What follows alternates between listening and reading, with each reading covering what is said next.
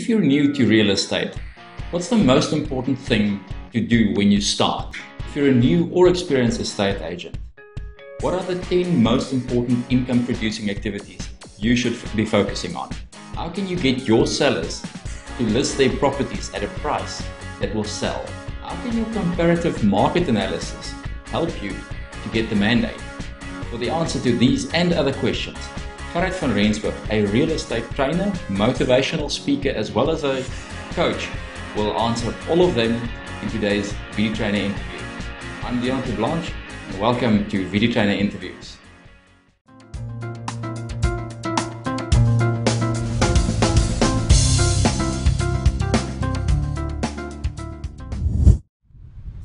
And welcome back. It's Deonter Blanche with Gerhard van Rensburg, real estate trainer, coach, and motivational speaker. Gerhard, welcome to Viditrainer interviews. Thank you very much, Dion. Wonderful to be here. It's great to have you here. As I said to you before, you and I have been dancing around the issue almost. I've known about you and people have spoken to me about you for quite a long time now. So I'm glad that we finally got the opportunity to meet and to talk to each other. Thanks, Dion. I think you're more famous than me at the moment. So yeah, the honor is all mine. Gerhard, let's get right into it. As a real estate trainer, you obviously work specifically.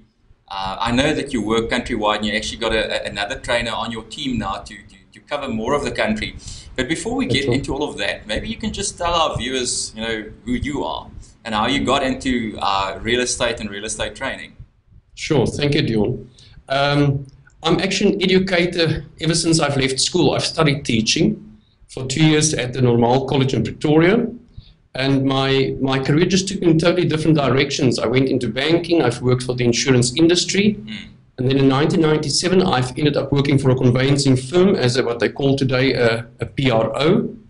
And at that time, as I was dealing with estate agents, I thought, let me qualify myself as an estate agent because the aim was to deliver good service and advice to our clients at that time. And that's when the bug bit me. And then I've joined real estate formally in August 2000. Joined a national brand that later on became an international brand. And I've tried to cover as much as I possibly could in the estate agency where I was working at that time. I've moved around from Johannesburg to Knysna, and then from Knysna to Jeffreys Bay, and then back to Johannesburg, and I've taken on a position as a national training manager for the estate agency and the company in South Africa, which I've really enjoyed. But I, at some point, felt that I needed more experience and more training and more skill myself. So I went back into real estate as a sales manager and later on as a principal myself. And as I was also at that time a facilitator of level 4 and 5 qualifications, I decided, well, this is the best time for me to start what I really enjoy, which is educating people and sharing my knowledge and my experience, which I've had in the industry that made me quite successful, with people who want to be as successful and more in the future. That's how it all happened. Yeah, I think you're being quite humble now. From what I know and what I've seen, you were actually quite successful in property yourself, while you were still working as a property professional. I was very blessed. I think I found my calling when I joined real estate. I think that's exactly what I was supposed to do. I was working in a very good market at that time as well, so I cannot just take the results and the success for myself. It was a good market. 2005 was the best market one could possibly work in as an estate agent. But the benefit for me in working in a market like that is the amount of experience that you gain with the amount of activity that actually happens in the marketplace. I feel very sorry for agents that has come into the market in 2008 and 2009 where there was so little activity, because the less the activity from the market, the less the opportunity for you to experience and learn. So I think the biggest gain I've had from working at that time was the amount of learning and the amount of skills and the amount of experience I've gained from the market as it happened at that time. Yeah. But yes, I was very successful. I would still one day perhaps repeat the same success if ever I get to that point. Currently, it's just for me sharing what my experience was with the people in the market. Now, as a successful real estate agent, some people would say that real estate is an art and some would say that it's a science. What do you think? What do you think makes certain people successful in real estate and others less successful? like anything in life, it's a process, you know. Every kind of job or career has a specific process that needs to be followed. And the more successful you become in following the process, the better your chances of having good results. The nice thing also in following a process is you can always backtrack and see where did you go wrong. If you don't know how you got to an end result, it's very difficult to repeat that same result in the future. So it's very important that you have a process that you work, and anybody can follow a process, you know, as long as you are disciplined and you are committed to the process. At least when you follow a process that you know have been proven to work, then it's much easier for you to duplicate your results and the success you have in the future. So it's all about process. You would then say, therefore, that it's not so much an art. It really is something that you can learn. It's a skill almost that you can learn and become successful at it. And I have to agree with you there. We see it in our own, company as well. We get completely new people in that are fresh to the industry, completely green. And once they acquire the skills and the mindset and the training, they do become successful. So I can only agree with you there. Yes. Gerhard, you do a lot of training around the country, especially I know in the Western Cape, for especially new estate agents. That's right. What would you say are some of the most important things that a complete newbie or a rookie, as we call them, to the industry need to do in his or her first few months, let's say the first 90 days? I would say research. You know, it's actually a very good time for a new entrant when he starts. You know, they may only operate as an estate agent once the FFC has been issued by the EAB. That's right. So this creates the perfect opportunity for them to do research. You know, no new business owner can go into a business without doing market research first. So my advice to all these newcomers is to spend this time and investigate.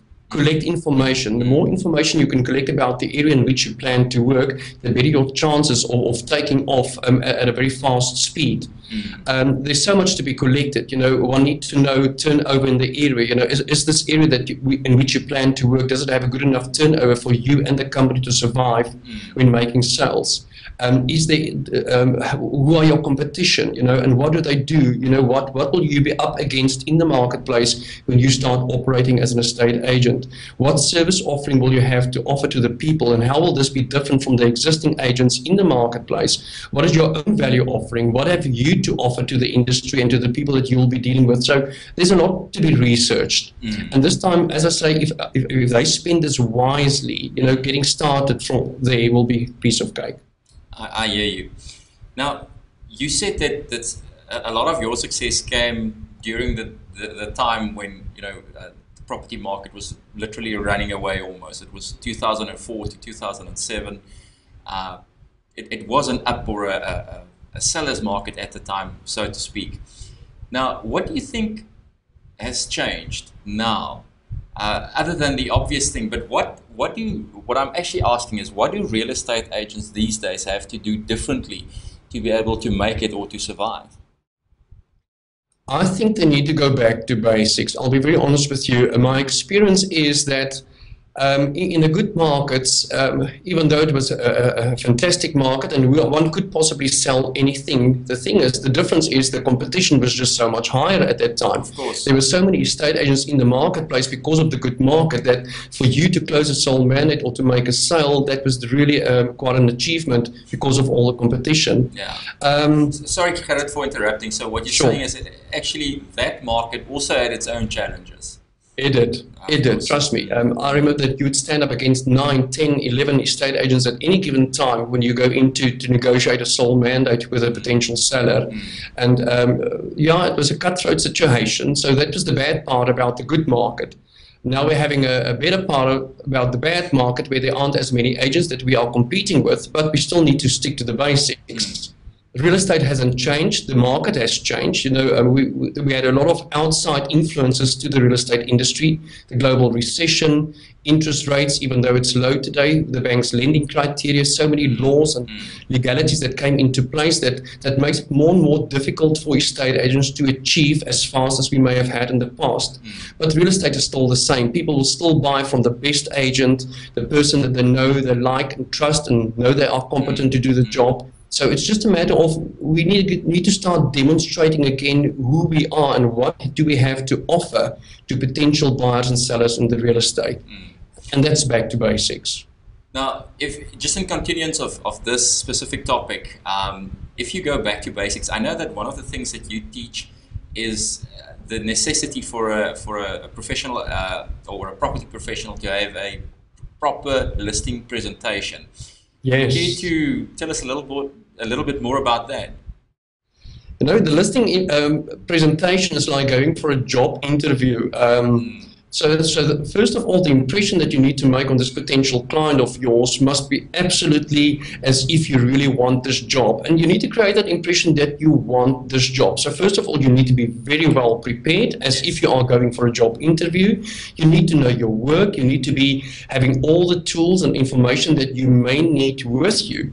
Because you only have this one chance with the seller. At the end of the day, he will only make the selling decision with you once he finds that he knows you, like you, trust you, and see you are competent. And you only have this half an hour to an hour, hour and a half to demonstrate all of this. Yes. So you need to be prepared, you need to be skilled, you need to be well revised and well exercised before you go in. I see too often agents just go in true blue, hoping that they can make a difference with a big smile. The time has changed. A big smile on its own is not just enough for a seller. Yes. The educated seller that we're dealing with today needs more than just a beautiful smile. A beautiful smile is important, but it's not all of it. It's not all of it. No, it's not. Now, in our experience, you know, we've been in property for very long, both of us now. Overpriced properties just don't sell. Yes. We know that. Yes. What would you say to a new estate agent, or maybe even an experienced estate agent, about the importance of pricing? It all starts with pricing. You can take any product and put it on the market at any price. If the price is not right, not just does it not sell, it also chases away any potential buyer that you may have found for your product. It's the same with real estate. Yeah. I often believe that estate agents had a huge influence in the way that the market is treating the estate agents at this point in time. By not doing proper comparative market analysis on clients' properties, opens yourself up for pricing or allowing the seller to choose the incorrect price. Remember, as estate agents, we can't dictate the price that the seller should choose. Yes. We can only assist the seller in choosing the right price, that when he chooses a price, he's choosing a price that will attract buyers. Because we can perform any marketing plan. If the price is not right, the marketing plan will be a failure. So it's our time and money that we'll be investigating in executing the marketing plan. Getting him to choose the price right is very important. But then again, he will only make that decision once we have put all the information to him out on the table. And the only advice I can say is make sure that he doesn't price the property in the fail to sell category. Yes. And there are many of those as examples that we can use in our CMA to convince the seller not to list his property in that price range. But it's, again, you know, how you provide the evidence that his property may fall in that fail to sell category then. Yeah, because essentially what you're saying is that with your comparative market analysis, pricing a property, that's the part of real estate that's absolutely not an art. That's a science. There's a real market value. Absolutely, and the one amazing thing is all estate agents are supposed to use exactly the same information to price a property. And still you find agents that they find different value on property than another agent. It's not possible. We all work with the actives, the solds, and the expireds information in the area, and that's the information that we use to correctly price a property. That's right. So if all agents have access to that information, my question is always, how is it possible that one agent can price the property at a different value than another estate agent? I hear you. I think what you said is so true, in the sense that estate agents have a lot to do, or have done a lot to create the impression, unfortunately, in the market sometimes of some estate agents these days. I think many estate agents in the past allowed themselves to become order takers for sellers. Yes. In other words, they would go to the seller and they would take the order as he gives it to them, without giving any professional input, you know, into the price and the sellability of the property. So yeah, I think we've got to blame ourselves also. If there's a perception now that estate agents are unprofessional and all of that. And luckily we can also change it. If we cause it, we can change it. Yes. Sorry. Another important thing I just want to mention, I think it's important for the agent also to know more than the client. Often you find that the homeowner in the area knows more about the area and knows more about the active, sold and expired listings in the area than the agent himself. Yes. Now that leaves itself open, for a lot of discussion. The seller then will immediately know that he knows more than the agent, and why would he employ an agent on sole mandate if he feels that he knows more about the area than the agent himself? Exactly. And I just want to move on to something else. You and I have spoken before. I know that one of the things you teach also is something that can be applicable to estate agents, but also to entrepreneurs in general.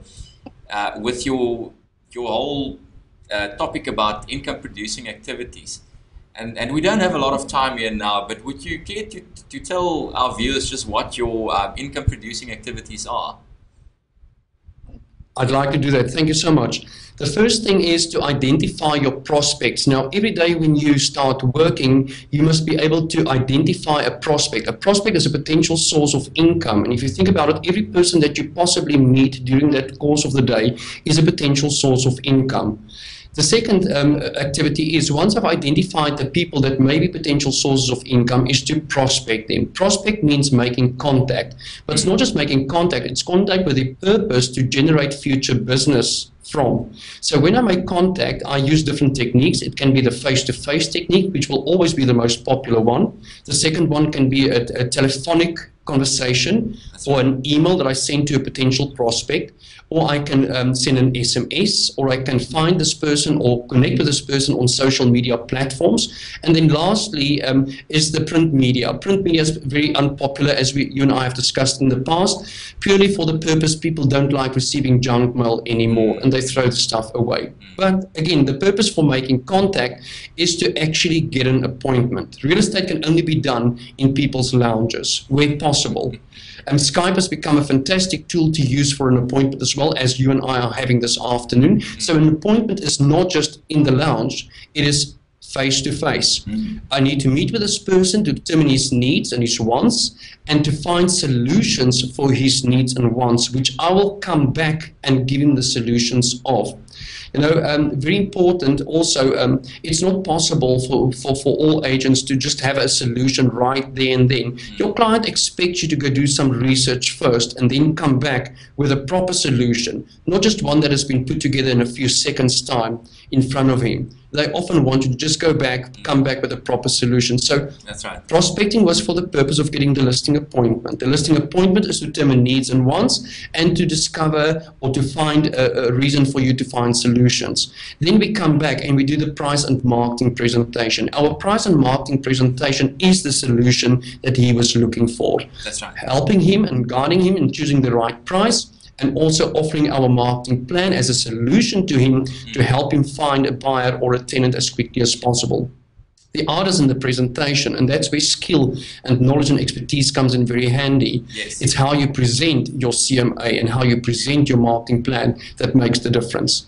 Now, the purpose for presenting the CMA and marketing plan is purely to get a sole and exclusive mandate where possible. We all know that is the first price of real estate. There's always a second price, which is the sole mandate, and then there's the third price, which is just a normal mandate. But we all know that motivated agents work far harder and motivated on a transaction if they have the sole and exclusive mandate. Of course. There's a lot of benefit for the seller also when giving the sole and exclusive mandate, and again, knowledge about the benefits of a sole and exclusive mandate comes in quite handy.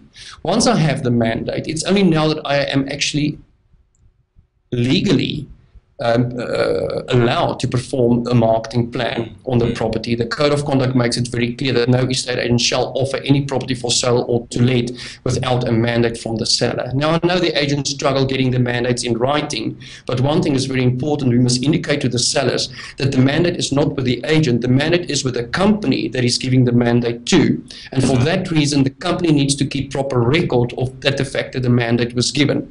But nevertheless, having the mandate, I can now start performing my marketing activities. The more successful I am in executing my marketing plan, the better my chances of generating more buyers than any other estate agent in the area. I often welcome the activities of other agents in the area as well, especially if they're very active estate agents with lots of marketing activities, because we all generate buyers to the area. The more buyers we can generate to the area, the better our chances of being more successful. Yes, and this now reminds me of another thing. I think it's very often the areas where there's not much happening is because the agents often aren't as active as they're supposed to be. Because it's all essentially of that activity. you start, sorry Gerhard, essentially you start by marketing the area, and then Yes. only can you start marketing a home in that area. Absolutely. Yeah. And imagine now, if the prices in the area are all incorrect, we are chasing away the buyers, and the only way to attract the buyers back to the area is by getting the prices right. So again, it all starts with price. Yes. The more successful I am in generating buyers, the better my chances of closing a sale and getting an offer, closing the sale. Once I've closed the sale, I will be earning an income. And my last activity is by keeping regular contact with past and existing clients. It's much easier for me to identify a future prospect in the future. So it's working all of this on a consistent basis. You know, there's only 3 activities that you can actually plan as an estate agent, which is identification of the prospects and prospecting and keeping regular contact. The other 7 activities are all results of successfully doing the first 3, which I've just mentioned. Yeah, this is great stuff. I think, you know, anybody watching this, if you're in property, then, you know, this is gold. This is the way you go about to actually build a sustainable business for yourself in property, even in this market. Yes. Yeah. Well, I hope it will add value to them as much as it had to me and my students at the moment. Fantastic. Just want to ask you a few more things around, you know, the changing landscape of real estate. You mentioned briefly before now social media with Facebook and all that. What would you say to that? How do you think all of those things changed real estate? I think it's already changed the industry. If you think how difficult it has become for people to get access into people's lives. You know, in the past, I remember when I started as an agent, the properties had very low walls in front of them, very small docks, no electric fencing, very few intercom systems. It was easy for me to just knock on a door and be invited. Crime was very, very little at that point in time as well, so people would easily invite a stranger into their homes. Nowadays, people have become more private. They don't invite strangers into their lives as easily. People want to make a decision before they invite you into their lives. Do they know you, like you, trust you, and see that you are competent? So we use social media for that purpose, to promote ourselves, promote our services, promote our businesses, get the people to know us, like us, and trust us, hoping that in the future, if they consider choosing an estate agent, they would choose me because they may know me, like me, more than they like the other person. But it's become very important, not just to promote ourselves, but definitely also to promote our services and our products. And it goes far beyond that. It's getting to know your clients very well as well, and to be friends with them. Friends today are different from friends years ago, but we're still friends. That's right.